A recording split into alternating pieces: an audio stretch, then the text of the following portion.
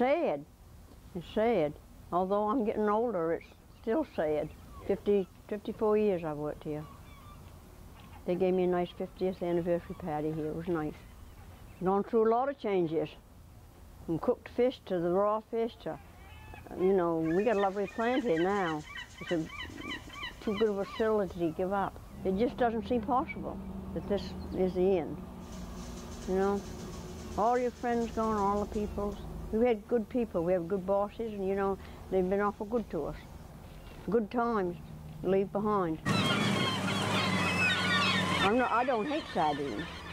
I just don't eat them. My children love them. My son and daughter love sardines. It's just awesome. We have a lot of elderly people that still work here and have worked here forever. My opinion, and it's just my opinion, you couldn't ask for a better crew. It's all just one big happy family here. It was a shock. We didn't expect it. Most of us thought maybe to the end of December, but I guess we're lucky we've had a job all this time, and we know that, you know, because of the economy and stuff, we had a clue that we may close.